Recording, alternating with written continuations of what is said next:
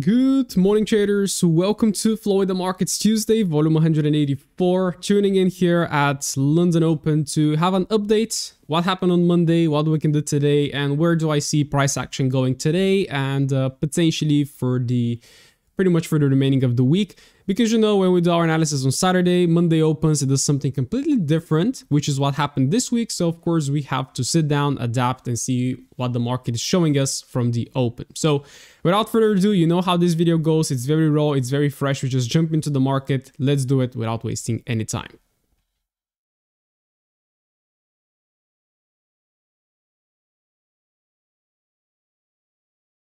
All right, as always, we're going to get started with a Dixie. First of all, you have to be checking your economic calendar every day. Today, just right now on London Open, we're having quite a couple of news. So you can see right now we have like Spanish, German, French right there. We have Swiss franc news. For the remaining of the day, we have a couple of Bank of England speeches right there. And consumer confidence, usually very important for inflation for the US.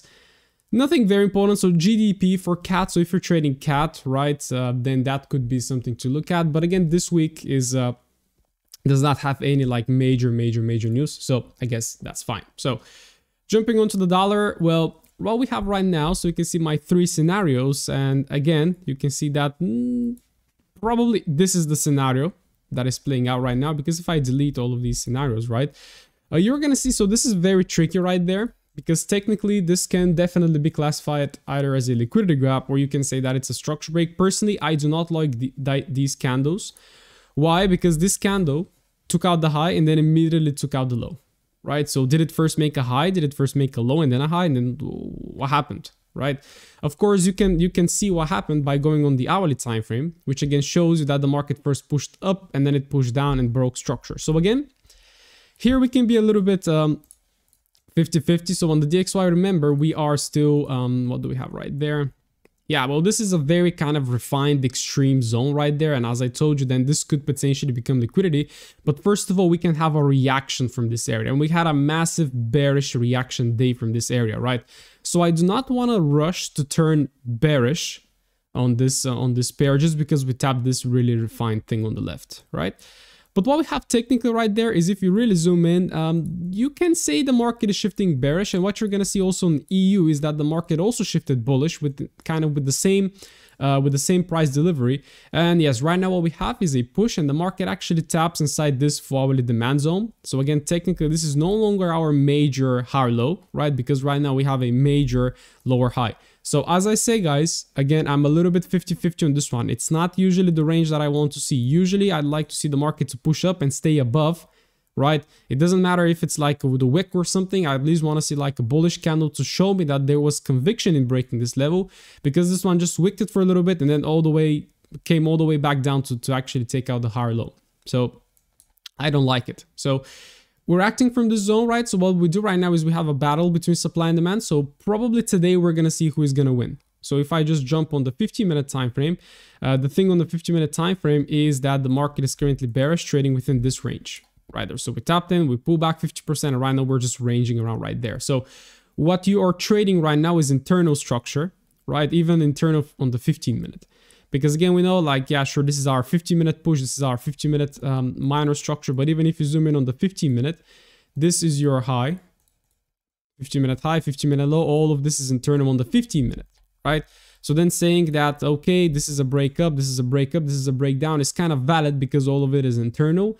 Can you trade it? Yes. If you want to trade internal, that's fine, right? So for example, right now, what the market did, it broke structure up. And right now it's technically bullish. So in order to turn bearish, then I would like to see a break of structure down. Okay, but again, all of this is internal.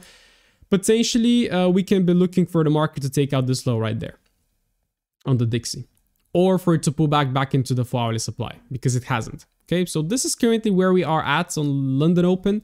I would expect like something like this to potentially happen for us to push lower, because again, technically, according to me, the 4-hourly time frame has shifted bearish. So I have that bearish vibe, right? And we have bullishness across all the other pairs.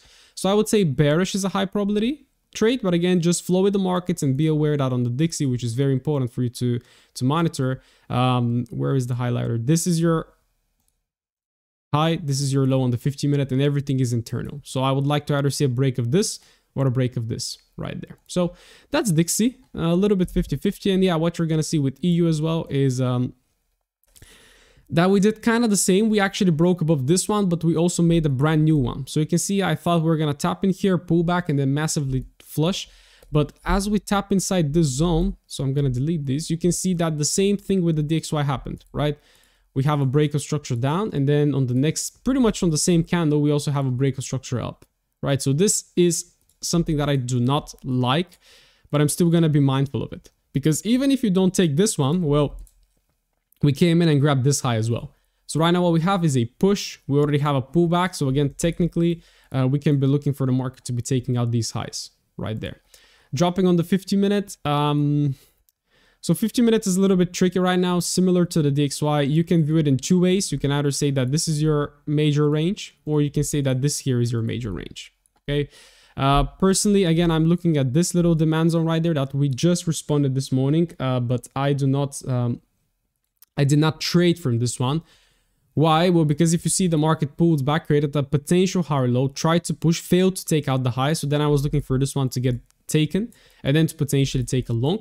But as you can see, so how internal structure works, this is the low, this is the high, everything inside is internal, but then you still get those little kind of shifts, right? You have this break of structure down, then you have this break of structure up right there, which forms the demand zone, right? And you can see the market is currently responding from that. So still, I am not trading here. So to me, EURUSD today is a skip until we either come in to take out this low, right? And then maybe give me a long. If not, then I will be waiting for a break of this low right there, and then waiting for a new alignment to potentially go long. Or I will be just taking a short towards the demand zone and then see if we're going to get an alignment from here. So to me, EURUSD is not tradable right now. You can be looking like, for example, I have a member jumping in on longs right there, on long continuations. One of our setups is 1 minute. We have 3 entry setups, right? And one of them is just following the continuations after the initial setup was provided. But again, according to me, this is not a pretty valid trade. So I'm waiting on it. Yesterday, I had a pretty sad day because I took 1 full loss and 1 half loss. Where was it? Yeah, so pretty much, yeah, I already forgot where I took it. Yeah, but it doesn't matter. But then I missed this guy right there. So I wasn't on the charts. I'm currently writing my graduation thesis and I'm pretty distracted with that. Beautiful trade right there, ran for massive. And there was a textbook 1 minute entry. Everything was there. And even if you take it like with a swing approach like this, still absolutely insane trade. So hopefully some of you capitalized on that. The majority of my team did. Right, but I personally did not, which is quite sad. So that's EU. As you can see, lots of bullish momentum kicking in right now. So pretty much the target is going to be this one. If we maintain this bullish momentum, if we break above, then we just find the new range and continue following the flow. And of course, you then have to adapt to a new 4-hourly range as well, because then this one will be a higher low formation. Yep, you can see a lot of momentum kicking in on the euro. So yeah, this one again, as I told you, this one shifted bullish, so the 4-hourly was bullish. And what we pretty much had is a very little pullback yesterday. So very little pullback right there, actually on Monday, morning session on Monday, continuation up, pullback, continuation up. Okay, this according to me is not a valid higher low, right? My valid higher low is right there. So this could be a valid demand zone, but it's not a valid higher low that if broken, we are going to be changing bearish. Okay, so currently nothing to do in Euro Yen. I think it's, wow, look at that. Wow, massive momentum these days. So we definitely got to get a little bit more focused. Nothing to do right now. So pretty much as I'm just speaking, the market is massively pumping. So don't trend follow it too much because yeah, you have to either wait for a new 50-minute higher low, then a higher high, and then to follow the continuation, or you wait for a pullback inside this zone and then an entry right there. So if the market is pushing, then you don't get much of a choice, right? So you just gotta wait for the pullback. So Euro Yen right now, if you were not in yesterday, if you're not in early this morning from this little range, which I don't think you could have gotten because the 50-minute was technically bearish to me, then you just let this one play out and wait for a new setup. So that's EJ, major higher low down there. Aussie dollar. So yeah, Aussie dollar is doing something that it did last week. So remember last week I told you that this right there was a 4-hourly structure break according to me, right? The market rolled down. Okay, it's not perfect. You could have taken, as I told you, you could have taken this one as your major one, there it goes. Okay, so same thing right now. Same thing right now, although I like this one a little bit more than, for example, EU and the DXY, because here we broke and stayed below, right? And then technically here you can see we break back up, okay? But look at the momentum and look at the volume. Look at the candles that are breaking out this high. It just makes no sense, right? It's just so weak, so wicky. And look, already one candle is engulfing 3 of those candles. So I can just by the candle anatomy, I think that the market is coming in to take out this low, right? And continue bearish on the 4H. And if you jump on the 50-minute, we have a massively trending Asian range. The market pulls back again. The market drops down again. So technically you have a 50-minute break. Technically right there, you have a little supply that I will be careful because it's very, very, very little, right? But again, just keep in mind, we are bullish on 4H technically. But again, I would just expect that this low to go because it formed in a very flat manner. Okay, so let's see. This is what I'm going to be looking for right now. If I'm trading Aussie short from here or short from there, continuation lower. If the market somehow, right, finds demand from, we're currently tapping like a little demand zone, for example, here, that caused the 4-hourly break to me. If we find some sort of demand right there and the market decides to like shift up, then I will be also open to longs, because why not, right? Technically, we're bullish on the 4H. So let's see, but again, just at the back of my mind, I would expect this low to get taken because again, this does not really show me a lot of conviction for the market really shifting bullish on the 4H. But of course, let's see. Aussie JPY, so I'm going to be skipping Aussie JPY and NZD JPY. So you can see it actually wicked up. So you can see this was the major lower high. The market came in, reacted, did not make a new lower low. Then this becomes weak. The market comes in and takes it out. So what we have right now, technically, according to me, again, you know, from my market structure video, I take wicks as breaks. Technically, right now, I have a bullish market. The market pulled back and is currently giving a response. Okay, so you can see AU did the same. This one is also doing the same. And tap the demand. Technically, you can even say that this could be your 50-minute trend change. If you don't have one down there, you might. Yeah, you actually have one right there. And then right there, and then you should be long on this trade from here, technically, yeah. So it's shifting bullish, right? And it's bullish on the 4H as well, so it kind of gives me that bullish vibe. If you want to trade this one, then of course right now, this is your last break of structure. What is the demand that caused it? It's here. You can use like a 24-minute in order to make it, for example, bigger. And then a retest right there could potentially mean that we could be going long, targeting towards the Asian high. Because we took out Asian low, we got the rejection, right? And right now it should potentially be headed towards the Asian high or eventually making a new 4-hourly high as well. So yeah, that's AJ. I'm currently bullish. Again, guys, just flow with the markets. If the market just dumps right there, break structure lower, align to it, and then just keep following the new trend. But again, always keep in mind what your 4-hourly time frame is, which again, according to me on AU and AJ, well, it's bullish, according to me. So again, if you get a long on AU right now, which looks like it wants to crush this level, and if you get a long on AJ, then go for it. NU, you can see, it kind of, yeah. So I don't like this, like on AU and NU. So they both broke structure here and they both broke bullish structure here, and then they're both currently technically bullish, but it just looks like it wants to break, right? It just looks like it wants to break. And again, I've seen this, sometimes the market just throws a liquidity gap. And again, as I told you in the market structure video, how do you know if it's a liquidity gap? Well, if it just takes the high and then immediately flushes and takes out the low.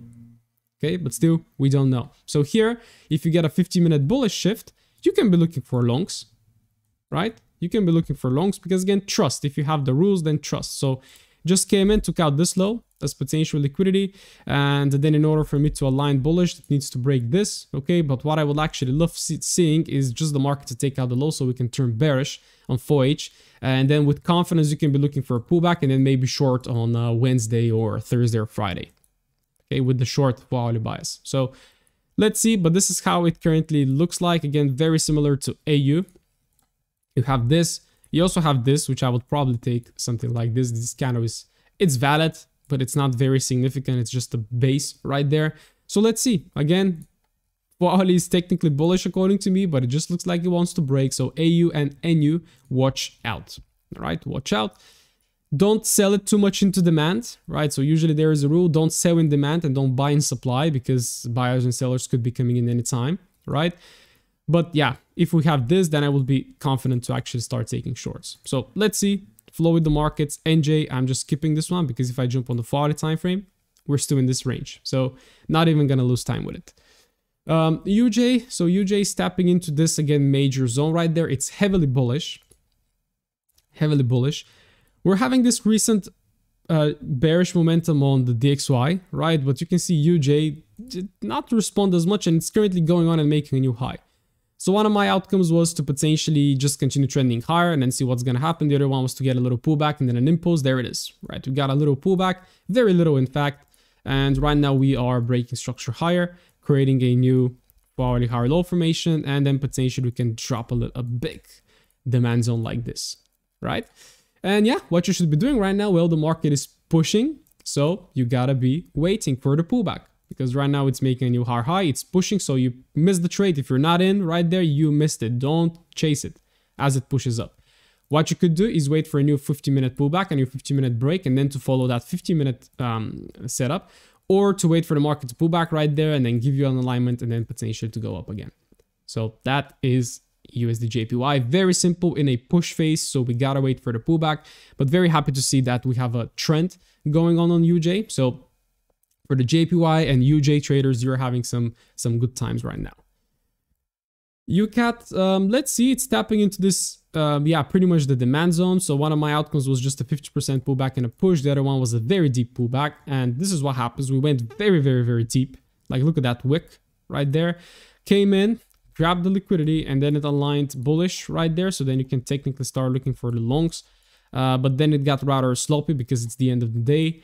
And yeah, right now you see, like, what I don't like is that, for example, EU is right now pushing up. Yeah, the Aussies are pushing now. It's only EU that gives me this kind of short-term bullishness, right? The XY is still chopping, like trying to figure out what's going to happen. But you can see like UJ, very bullish. UCAT, very bullish. So they're all showing bullishness. So it doesn't make sense for EU to be pushing up. But yeah, AU is falling. EU is a different kind of monster, right? It moves on its own. So currently 50-minute break on structure. You immediately ask the question, what caused the break? Where we can take like a very big zone like this. Drop your range when it forms, wait for the pullback, and then take your 1-minute entry from here. Very simple, okay? We are bullish on FOH, so as long as we stay above this one, we are bullish. Could it change? Yes, but so far we're bullish. The 50-minute has aligned bullish with the hourly time frame. We've made the hourly pullback. So right now your main task will be to ask yourself, how can I get into a long trade, right? You either wait for this one to retest, or you wait for a new one to form, push, and then just follow the new one. So that's UCAT. Very nice, very simple. Bullish bias. Here's the Swiss. This one is trending also, like, look at that. This one is trending also pretty nicely. Might have to start looking at it soon. Yeah, this one, again, I was very wrong. This is why I don't trade GU. I usually get it pretty wrong, right? I was either looking for a daily target right there and then a reversal or a pullback and a drop. Nothing happened, right? It just went on and smashed the lower high, which technically right now you can see it makes our hourly structure bullish, all right? Does it make sense having a bearish dollar? No, right? But again, technically, this is the price action we trade in right now. Massive expansion yesterday, currently in the pullback. So technically, this one we no longer need. Daily target. We could go for the daily target because, yeah, you can see right now the daily is still kind of bearish. But if this high failed to take out this low on the daily, then it also could become liquidity. So we can also be seeking this one right there. So a lot of things can happen. 50-minute time frame right now is in a pullback mode, so there is our push from yesterday. So hopefully some of you, like, again, taking out previous daily low. Same setup was on EU, right? Aligning bullish, and then it even provided during a London session. So I know a lot of you guys like trading with the imbalances and stuff. This definitely looks like one of the entries, and then massively running up. So right now it's in a pullback mode. 50-minute is bearish, right? So we have a break of structure right there. So you have a couple of choices. You either follow the 50-minute short until it turns bullish, which means that the hourly pullback is over, or you just wait for it to turn bullish, maybe tap 50% first on the hourly leg, right? And then potentially look to long with the hourly bias. So that's it. Okay, two choices. Either take a short as a counter trend or wait for the market to align bullish on the 50 minutes so that it can go with the hourly trend. So that's GU. I'm not going to be throwing like any forecast right now. This is a supply, again, similar to AU. This is a supply, this is a supply. Right, so you can be looking to short from here. It's high risk It's high risk because it's a pullback trade, right? But also it can definitely continue to drop lower towards the 50%. So let's see, right? It has lots of imbalance right there to fill. I know GU usually likes to go fill in the imbalance. So let's see, right? Short bias for now on the 50-minute, bullish bias on the 4-hourly time frame, no your minor structure. GJ, awesome. Like, look at the volume on this one. So it just opened, it just boom, massive expansion. So again, 4-hourly was bullish, you can see, major high low formation, never broke, went on, took out the weak high. Right now we have a break. This is not a high low right there. So our high low is still here. High low formation, major high low formation. And yeah, right now this is a demand zone. So if the market pulls back right there, you can definitely be looking to take a long. But again, as I told you, all the JPY pairs right now are pushing. So you can do two things. Either wait for the market to pull back and give you a long trade from here, or wait for the market to make a new pullback, high low, high, and then continue following the flow on the 15-minute. So pretty much that's it. Very simple. Nothing much to do on GJ and the JPYs right now because they're pushing. Well, not the JPYs, like NJ is doing nothing. AJ is kind of 50-50 a little bit. Like, could be giving us a long setup right now. So let's see. Oh, look at GOAT.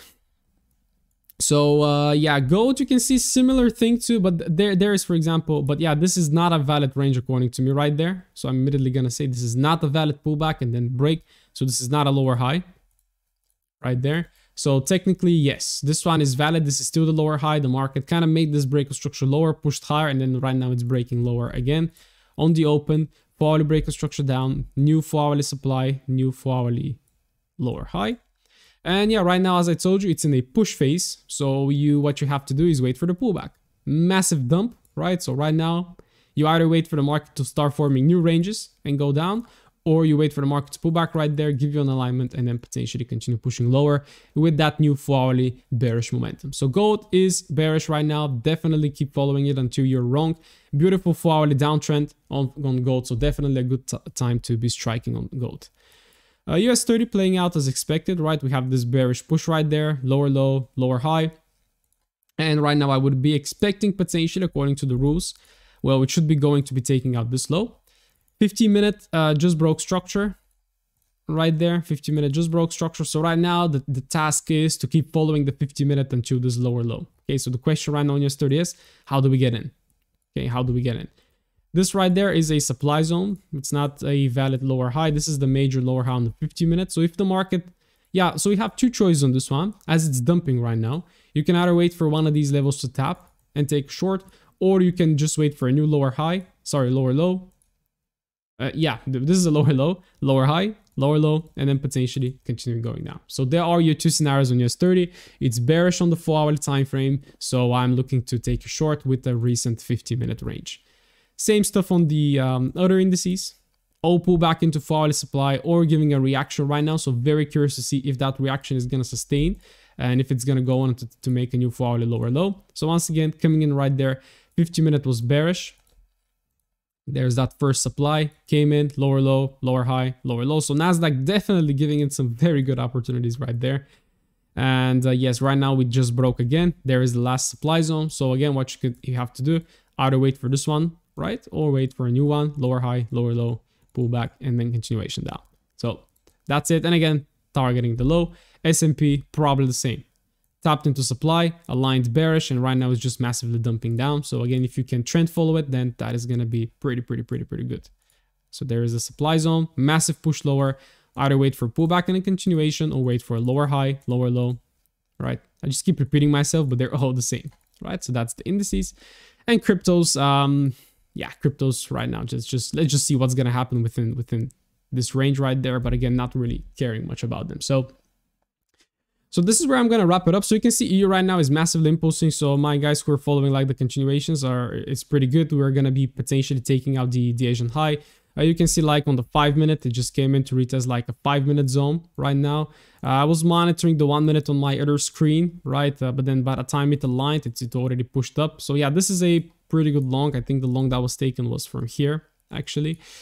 Yeah, so the JPY, for example, EJ massively pushing. AU is again, as I told you, bullish on 4H, but it just looks like it wants to break. So to me, this one is a little bit low probability. I just don't see why Euro USD is pumping so much, right? You can see DXY is internally aligning bearish right now, so we definitely get that bearish vibe. So yeah, EU potentially is going to go for this one. It just keeps going with yesterday's bullish momentum from here, right? There are a lot of buyers in the market. They just gave us this pullback, took out Asian low, massive expansion higher towards like this high or just Asian high, which just got taken.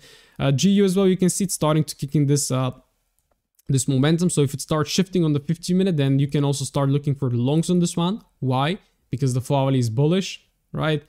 And then yeah, UCAT, for example, also looks like longs, although it doesn't make sense for AU, for EU, for GU to be long and UCAT to also be long. So there's like this crack of correlation. But the thing is, the market is moving, so focus on your pair. Or if your pair is NJ, right, then jump to another pair, because you don't want to be sitting at this one. Shift the pair, right? But again, for example, right now the USDs are moving very nicely. Euro USD, Aussie USD moves good as well. GU is also pretty good. So yes, wishing you guys an amazing week ahead. If you have any questions, you know where to find me. Probably the supply and demand video is not going to be out this week because I'm hell of busy. Probably next week, because I really want to put time into it and make it high quality. So hopefully you appreciate that. And if you have any questions, again, you know where to find me. Have a crushing week.